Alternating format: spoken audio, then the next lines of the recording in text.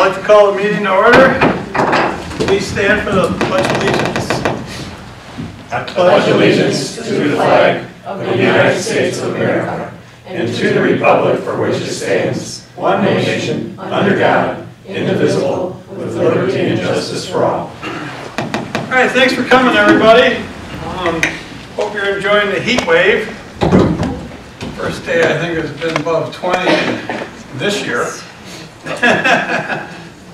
A little part of last year. Roll call, please.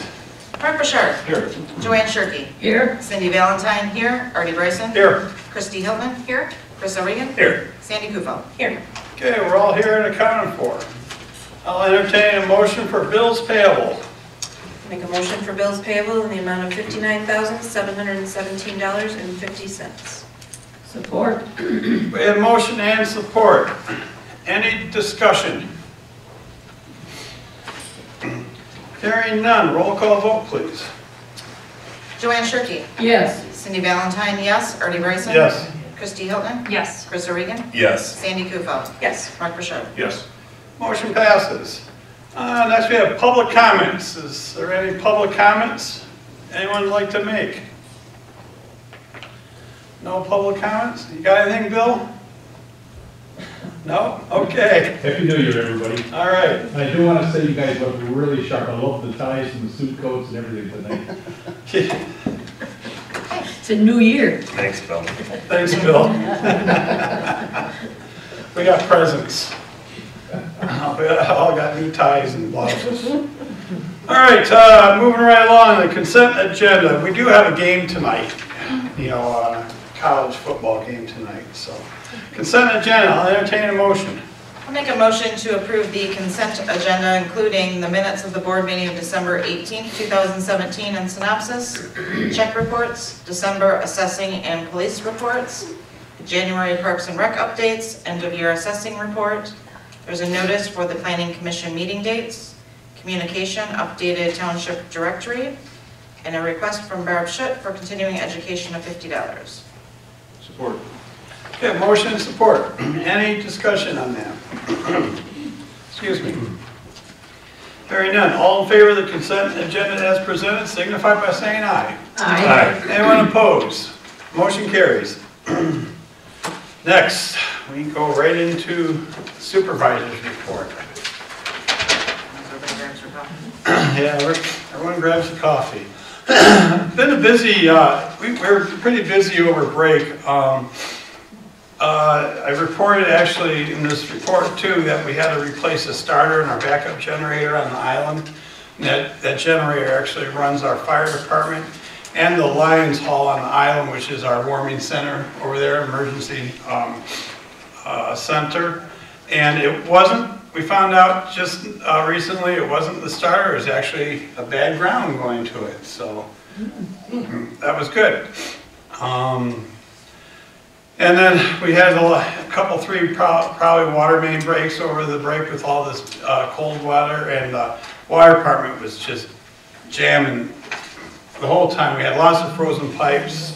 They were busy. Kudos to them.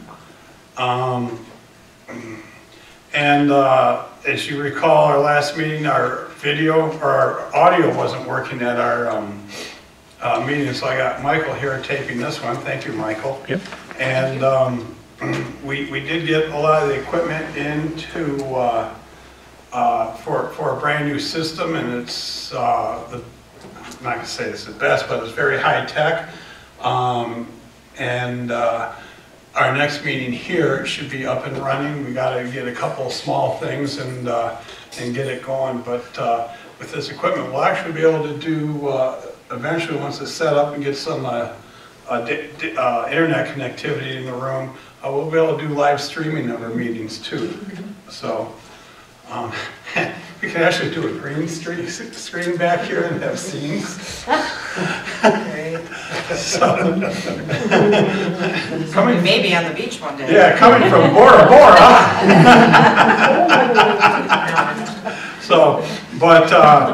Yeah, we were actually busy over the break getting that going. We did have a small ice jam. The ferry was closed New Year's morning, New Year's Day morning from about 4:30 a.m. to about 8:30 a.m. And I just want to mention, we did put out a winds notice that it was down, but there was a glitch in the system where that notice didn't go out, but that was fixed actually.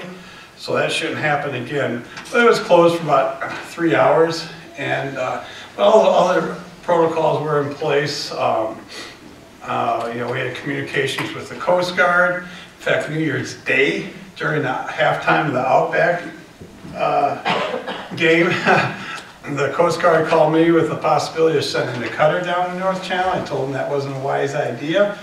And I was also on the phone with the Corps of Engineers, and they also agreed it wasn't a wise idea, so it didn't happen. But we, even on New Year's Day, you know, all the communications were there, which made me feel good. And so it's working. And to go beyond on that discussion, we have staged over there equipment for Semco, DT, our water department. We all have a bunch of equipment staged over there, so in the event, if there was an ice jam, we couldn't get vehicles across, we already have emergency vehicles with just about any part we can think we might need over there already. So all we have to do is get the personnel over there to take care of any problems that we might have. And you know, we're pretty well organized, as much as can be, for any event that might happen during an ice jam over there. The DNR is holding a watercraft control hearing January 11th. That's this coming Thursday. City of Elginak, their city hall, about creating a no-wig zone in the city itself.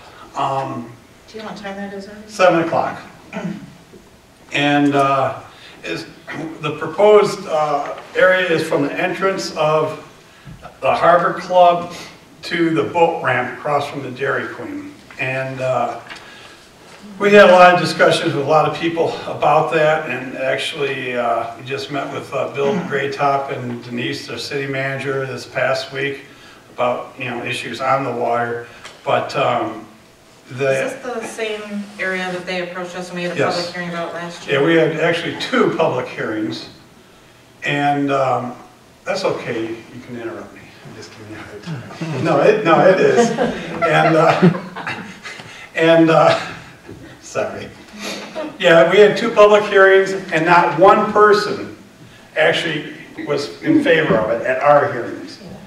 And I know Elginak had this hearing, and there was a lot of people that was for it, but after they thought about it a little more, a lot of the same people actually came here and said, yeah, we don't think it's a good idea. The DNR is going to hold an investigation and a public hearing. My gut feeling is it's not going to go through. I don't think there's anything wrong with the existing 200-foot, 600-foot rule. It just needs better enforcement. I think that's what the majority of the people feel. That's my own personal thinking, but I had a lot of people ask me about that. We are developing some new bylaws for the Library Advisory Board. The biggest thing, we're going to change it from a 7 to a 5-member board, 2 from Elginak, 2 from Clay, and then 1 person at large from the St. Clair County Library System will be on that. And we're kind of defining their scope a little more than it was. We couldn't actually find any bylaws for them. So we thought we should kind of clarify that and get it down on paper. Let's see, I talked about the Trail Town Grant last meeting. Still working on the DNR Trust Fund grant. That's to buy the kayak access site on the island. We do have a public hearing at our next meeting, January 22nd on Harson's Island. It's at 7 o'clock. And I am actually enrolled in a workshop for grants with the DNR on February 8th. That's going to be at downtown Detroit. We did finish our asset management and capital replacement plans for our water and sewer systems. If you're really bored, I got them here. I can email you a copy, or you can review it. Basically, it says we're in pretty good shape. There was no big surprises. They did mention that the DEQ, or in the study, that they really think doing the water main project on the Colony Road is a very good idea. And they did mention that eventually we're going to have to address water pressure via a water tower or a pump system, pumping station or something like that down the road. These are all things that we know. And we still have that old water main along M29, and they even mentioned in there we might need a second feed to cross the island. And I've had talks, or informal talks with the board about once we retire some of our water debt, go ahead and maybe do that project, replace that water main, and put another, at the same time, put another feed over to the island. Okay. Where am I? Oh, we got a busy week ahead. Tomorrow I got a meeting at the St. Clair County Road Commission to go over some road projects. Wednesday we have our tour of the wastewater treatment plant, if anybody's interested in, at 10 o'clock. We're going to have a couple people from IRA in the city of Elginak there, and so I thought I'd offer it to you guys if you want to see the other end of the operation. I don't know how else to explain it. Okay. Also just wanted to mention we do have scheduled a mediation with the Michigan Association of Firefighters January 23rd to go over some of our outstanding issues that we haven't been able to resolve. And upcoming events, I did want to mention this last Friday we had a bus that goes down to Little Caesars Arena for the Red Wings game. That was a great event. Thank you, Cindy. It was a lot of fun. And upcoming events, Consumer Education Series, Thursday, February 8th here, 7 o'clock. So going over identity theft. I know we had this about, on the, last year we had it on the island, before we had it on the mainland. Would you say the 8th? Yes. Yeah, I updated it on mine. That's a typo. Yeah, I got it. Julian, yep. Yeah. And there's a lot of new information, that's why we brought it back. Then going on Tuesday, starting tomorrow, we have our 20-20-20 fitness program. Is 20 minutes cardio, 20 minutes core exercise, and 20-minute weightlifting, right, Chrissy? Yes. 6:30 to 7:30 at Millside. $42 for the 6 weeks, or if you want to drop in for one class, it's $10. That's Tuesday, 6:30 to 7:30. Also, same time, we have yoga classes, Tuesday starting tomorrow at 6:30 to 7:30 at the Algonquin Junior High, right? Is it? Elementary. Or I'm sorry, elementary, I still call it junior high. It's in the library, right? Or, okay. Yep, on Marsh Road. On Marsh Road. Wednesdays, we have our Zumba class, 6:30 to 7:30 at Millside, and again, that's $42 for the 6 weeks, or a $10 drop-in fee. And we also have a Young Rembrandt's Kids Drawing class, starting Tuesdays on January 30th. It's going to go 5 weeks. It costs $49. It's going to be Tuesdays 3:30 to 4:30. And that's also at Millside. That's open up from kids from 5 to 7. So I can't go there. They won't let me. So I kind of wanted to. If you have any questions on any of the stuff, the Parks and Rec stuff, get a hold of Cindy Babish in our office, or like us on Facebook, Clay Township Parks and Rec, and I think we have one called the Splash Pad too. But all that information's on there also. That's all I got. So, moving right from there, do we have a fire chief's report? You got something, George? A few things. Good evening. For the month of December, I attended one meeting, and that was the St. Clair Fire Chiefs Association. We talked about the Fire 1, Fire 2 class that's coming up. In fact, it started the 2nd of January, and we have one firefighter in that. Downriver Goodfellows had their paper sale December 9th, and on the 18th, they packed food baskets and delivered them. We supported 97 families this year, and that was in the city of Algonac and in Clay Township. We also brought the airboat across.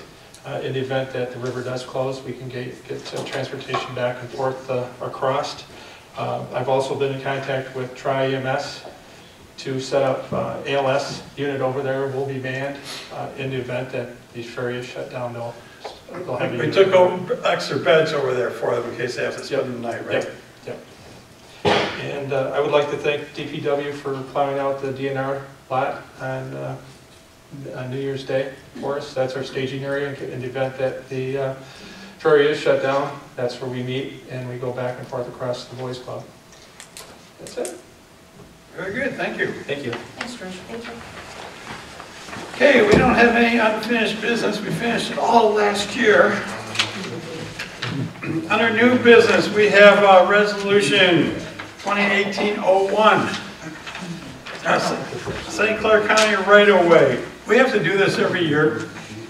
Basically, the County Road Commission wants to make sure that we have insurance covering, liability insurance covering our workers. In case they have to, broken water main or something, we have to work in the county right-of-way. And we put them, we actually named them on our policy. And this is basically saying that, yep, we do have it. And it's a yearly thing that they request us to pass, so it's on the agenda. I will make a motion to adopt Resolution 2018-01, St. Clair County right-of-way. Support? Okay, we have motion and support. Any discussion on that? Hearing none, roll call vote, please. Artie Bryson, Yes. Christy Hilton, Yes. Chris O'Regan. Yes. Sandy Kufel, Yes. Mark Bouchard, Yes. Joanne Shirkey, Yes. Cindy Valentine, yes. Okay, motion passes. Next, we have Resolution 2018-02. It's opposition of House Bill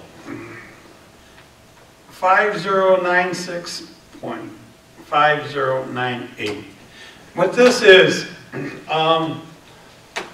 it is needed. They're in the middle of designing a new wireless network. It's mostly on all the roads. Basically, it's almost like, I don't know if they're going to, I heard about 6 months ago they're going to coin it as the 5G network. I don't know if that's, I haven't heard that in a while yet. But it's basically going to be a wireless network so all these cars can talk to each other. You know, the driverless cars and you know, if there's a car, you'll be able to see other cars. I mean, off in the future they're talking about. And so what it is, these wireless, this House bill is allowing these wireless providers to put antennas in the county road right-of-way without any say-so from the county road or any of the locals. Now, they do the, to give you a little information, the cellular towers that you see around, they have to come before our planning commission to get okay, but there's only a few, I can't remember off the top of my head, there's only a few reasons we can deny it. We can't say, oh, it looks ugly there, we don't want it. The planning commission doesn't have that authority. But our problem is here, the way it's set up, and it's actually happened to a couple counties up around Flint. They're putting these pretty good sized towers, literally 3 feet outside the white line on the road, and it could be a safety issue. They don't really know if what utilities we have there or plan to have, And that's why we're opposing this. It's basically taking local control away, or control away from the local governments on this. And there wouldn't be any really oversight on where these structures go. And St. Clair County Road Commission, Kurt Weston, asked me to oppose it. We did have some discussions. I think I brought it to our board's attention 4 or 5 months ago that this is coming down the pipe. But that's what this resolution is. That we oppose this House bill, and if we do so, pass it and sign it, I'll forward it to our guys at the House and the Senate for that matter. And I have about 4 or 5 pretty good friends in Lansing, and I'll also shoot it too. So I don't know, does anyone have any questions about it? Or we can wait till... Well, this also pertains to limiting, they want to limit the fees that we can charge as well. Yes, yes. So we're opposing that they're... It's not mainly for the fees, it's actually the placement of these structures, but... Yeah, affect our infrastructure, water main break or something, I mean, all kinds of things. Well, there would be like, you don't want a cell tower over our water main, right, John? Right. Unless they give us a new water main. Yeah. Right. So,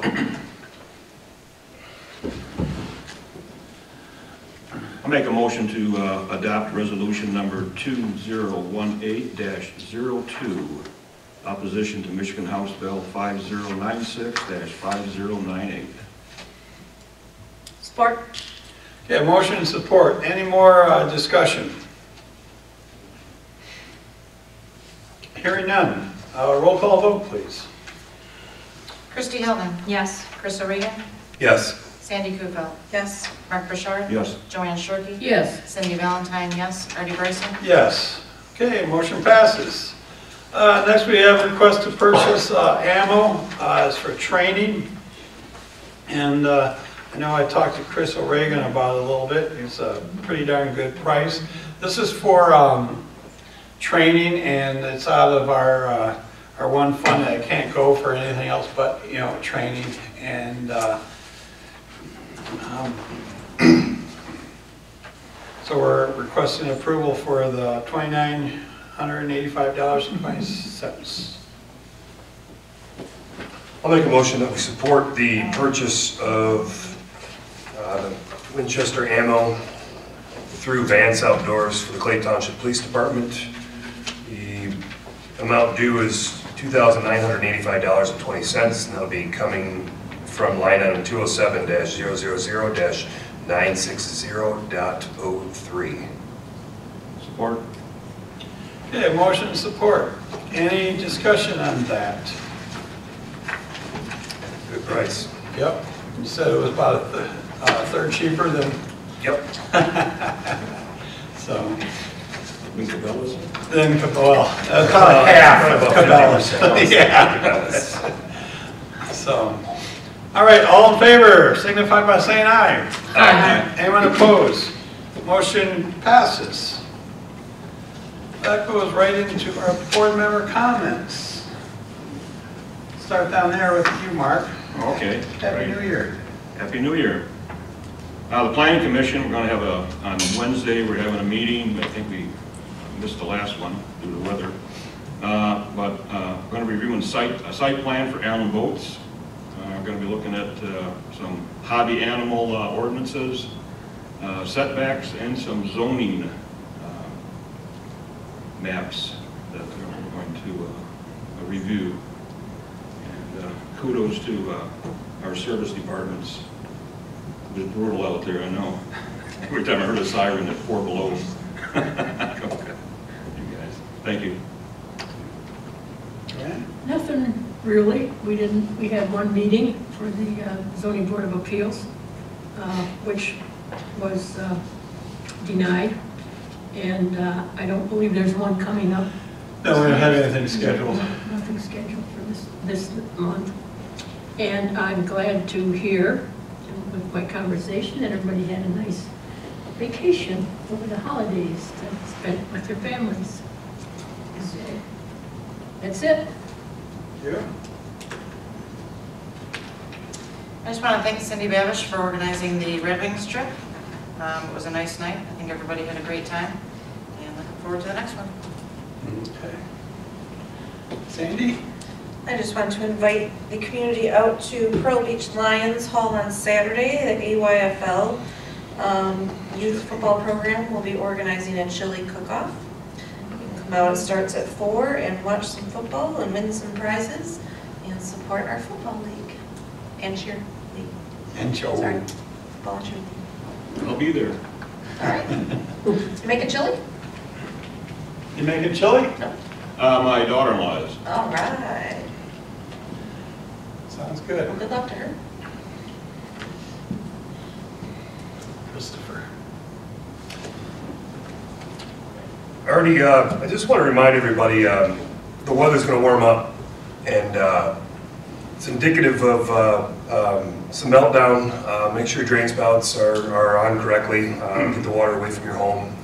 Also, if you're experiencing a large amount of ice on your east troughs and ice damming at your property, it's usually indicative of a number of things, including a lack of insulation. So maybe contact a local contractor or a licensed insured HVAC technician to take a look at that stuff for you.